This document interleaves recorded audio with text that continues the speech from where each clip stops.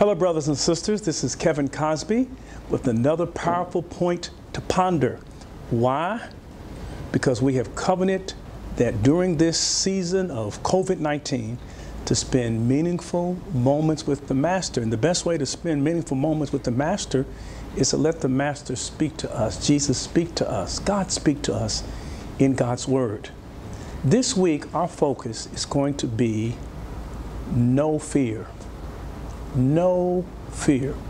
One verse that is repeated throughout the Bible is the verse, fear not. In fact, there are 365 fear nots in the Bible, which means that for every day of your life, there is a call to not be afraid or fear not. And this week, our focus is going to be on no fear. Now you have to listen to me carefully, because when I say no fear, I'm using a word that is called in grammar a homonym. And what's a homonym? A homonym is a word or two words that sound alike but mean something totally different. So when I say no fear, am I using the word no, N-O, which is an adjective that highlights the noun fear? Or am I using the word K-N-O-W, no fear, which is a verb? Well, the answer is this. I'm using the verb K-N-O-W, no fear. Know what fear is all about. Know what are those things that we usually are afraid about, and know what God's antidote and answer to our fears and our extreme fears, which psychologists call phobia. This week we're going to look, beginning today through Saturday, at 6 of the common fears that all people face. And what are those 6 fears? Well, one is a fear of the future, anxiety, worrying about what tomorrow is going to bring. Secondly is the fear of commitment. Third fear is the fear of failure. Fourth is the fear of loneliness, being by yourself. The fifth fear, common fear, all of us have, is the fear of death. And then the final fear we shall address on Saturday is the fear of God. But let's get started and let's talk about this first fear, and that is the fear of the future, what tomorrow will bring. And we always have some anxiety about what tomorrow will bring, especially during the times in which we're living with COVID-19, what's going to happen politically, what's going to happen economically. Will I be a victim of this virus? I mean, we have some legitimate things to worry about. Listen to me. It was Franklin Delano Roosevelt in his first inaugural address as President of the United States back in 1932, who made these words famous: "We have nothing to fear but fear itself." Listen, that sounds good, but it's not true. There's a whole lot of things in our world that we have legitimate reasons to be afraid of. That is why when we talk about fear, basically there are 2 kinds of fears. There are healthy fears that keep us alive. Why do you lock your door? Because of a fear of crime. Why do you pay your taxes? Because of a fear of being convicted. These are healthy fears. Why do you do your best? Because of a fear of getting behind or losing your job. So these are healthy fears that motivate us to become our best. But there are also unhealthy fears. The over-exaggeration of the mind. It's the Chicken Little syndrome, in which you throw things out of proportion because an acorn has hit your head and now you think the sky is falling. So fear, my brothers and sisters, can be healthy. Fears can be unhealthy. We're going to talk about no fear. Know something about fear. Know what it is that's making you afraid. And we begin with fear, as I said, of the future. So how do you define the future? This is what the future is. The future is that which lays ahead of you.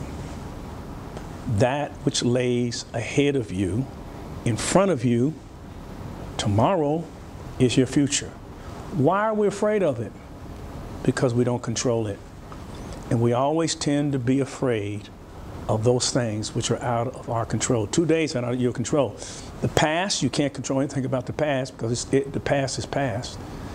And you can't control what the future is going to bring. Therefore, we have fear and anxiety about what the fear is going to bring. We read the prognostication of the pundits on the news about the economy, about the uptick of COVID-19, and it creates great anxiety. Know fear, know something, K-N-O-W, about our fear of the future. And here's a good verse and good for instructions on how to handle it. And that's Exodus chapter 14, verses 11 through 14. When Moses and the children of Israel are at the Red Sea and Pharaoh's army is in the rear and the Red Sea is in front of them and mountains are on both sides of them. And it says, and they said to Moses, why did you bring us here to die in the wilderness? Weren't there enough graves for us in Egypt? They're being sarcastic because one thing that they have a plethora of in Egypt is graves. They're called pyramids. We're constantly, even today, finding the mummies of people who've been buried. The whole idea of embalming started in Egypt. So they're being sarcastic at Moses. And they says, weren't there graves for us in Egypt? What have you done to us? Why did you make us leave Egypt? Didn't we tell you this would happen while we were still in Egypt? We said, leave us alone. Let us be slaves to the Egyptians. It is better to be a slave in Egypt than a corpse in the wilderness. But Moses told the people, don't be afraid. Just stand still and watch the Lord rescue you today. The Egyptians you see today will never be seen again. The Lord himself will fight for you. Just stay calm. Moses said to them, don't be afraid. I know the Red Sea's in front of you. You've got an obstacle in front of you, but this is what Moses said. You're afraid of the future? He says this to them. He says, stay calm and let's take the next step. Just take the next step. And God's going to tell them to take the next step. He's going to tell them, why are you calling out to me, Moses? Tell the people to move forward. That's what the verse says. Now, we don't have it on the screen here, but if you continue to read the next verses, God's going to say, Moses, why are you crying out to me? Tell the people to take the next step. Now, here's the key on how to overcome fear of the future. Don't worry about the advanced steps. That's what messes us up. Don't worry about next month. Don't worry about September and October. Don't even worry about next week. Don't worry about the advanced steps. God says, tell the people to move forward and take, in other words, take the next step. God's only going to give you enough grace and enough light to take the next step. This is Monday. Just walk in Monday, and God will give you the grace to deal with Tuesday when Tuesday comes, because we walk by faith and not by sight. Now notice, God tells them to take the next step before they have figured out how they're going to deal with the Red Sea in front of them. The Red Sea is not parted. In fact, Moses has not even lifted up his rod so that the Red Sea can part yet. So the obstacle is still in their way, but they're moving, they're taking a step. Do not wait until you figured everything out. Do not wait until all of the obstacles that are in your way have been removed. You take the step. And when you're taking the step, the next step, God is working as you take the step to orchestrate your deliverance and open up a door for you in your future. It's when God saw them taking the next step that God sent what the Bible says is an east wind. Moses takes his rod, stretches it across the waters of the Red Sea parts.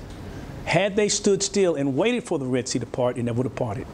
It was only when they were moving that God moved. If you want to see God move in your life, move. God moves because you had enough faith to take the next step and move.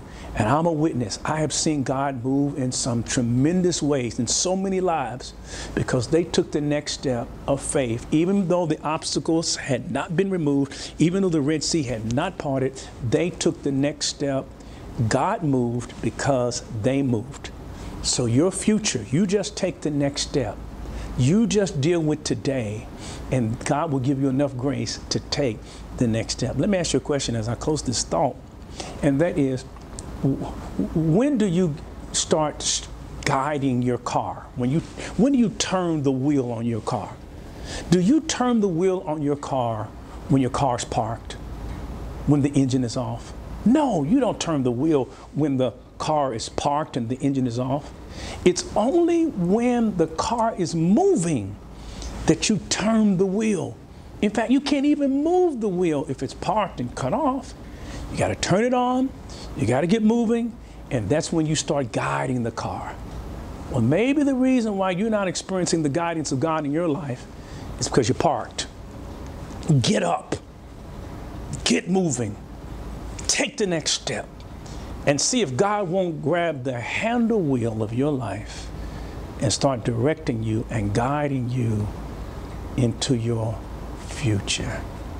Let's pray together. Heavenly Father, help us to know fear and know what to do about those fears. Don't give us the grace to take a week at a time or a month at a time, but give us the grace to trust you on a daily basis and to take the next step. Even though we have not figured everything out, even though the obstacles have not been totally removed, we're trusting your guidance. We're trusting your leadership. So we will not be afraid. In Jesus' name, amen. Thank you for being with us on this, another powerful point to ponder. May God bless you. Don't forget, if you don't have a church home, we'd love to invite you to become a part of St. Stephen Church. Please contact us here at info@ssclive.org. May God bless you. May God keep you. And as we depart, don't forget what we always say. Stay safe, stay sane, and if you can, stay home. See you tomorrow.